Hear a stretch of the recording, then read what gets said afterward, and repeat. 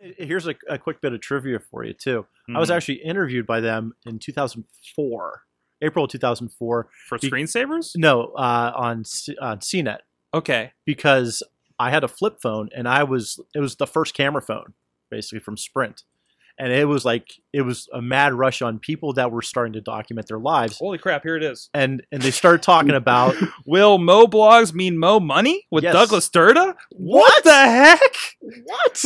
What? I'm pulling this up. Hold on. So back then, I was taking pictures, and there was a thing called Text America, which was really big. Yes, yes. And I started to become friends with a lot, and I'm still friends with a lot of those guys. And I was the official, governor of Pennsylvania, because I took like 2,000 photos. Like, I went crazy with their service. I'm like, this is fantastic.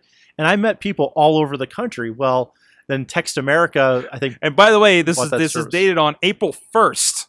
It is not an April Fool's joke either.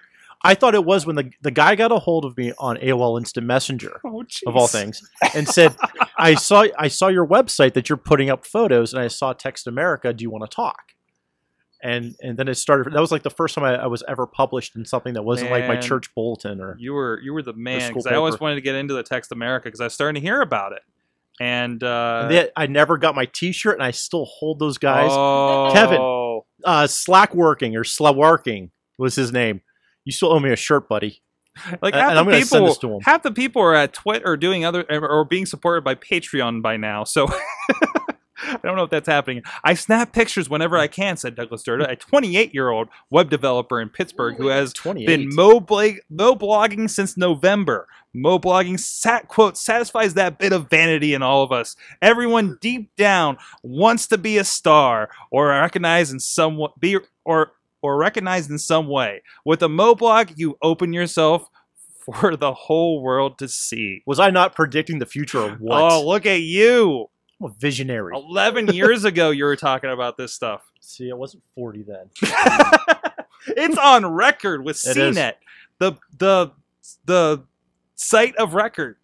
On April 1st. On April 1st, 1st. Wow, we're sharing that one out. And the funny thing is, so my boss was across. I did it at work. Yeah. When I worked for a tech company, and my boss across the hall heard the interview, like when I was doing it over the phone, and he's like, "That will never take off."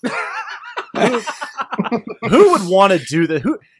You know what? I was getting into, like, I was in Friendster and MySpace. He's like, who wants to act like they're in high school all the time?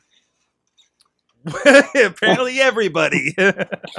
All right. I'm going to send him the link to this. So, Robert, you see what happened, buddy. Put this out. Thank you, everybody. Jeez, I don't know. We should close out this, but we got to get